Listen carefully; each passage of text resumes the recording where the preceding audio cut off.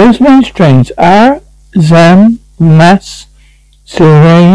Monster, creature that fell from the sky in the Azamassian, Russia.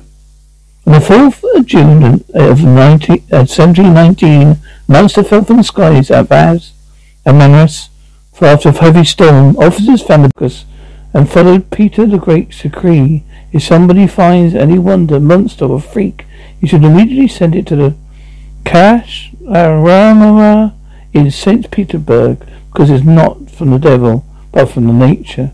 They measured the size of the carcass and described it. After that, the officers tried to preserve the carcass by putting it in a wine-filled barrel. The barrel was sent to Castellamare, but got lost on the way to it. The monster is 7.5 meters long, with a muzzle tail tip, with pike-long teeth, but larger and more crooked and bat-like wings. One wing length is 7 meters long.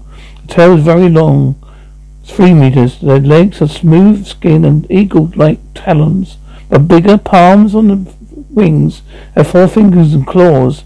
The eyes are lifeless but still fierce.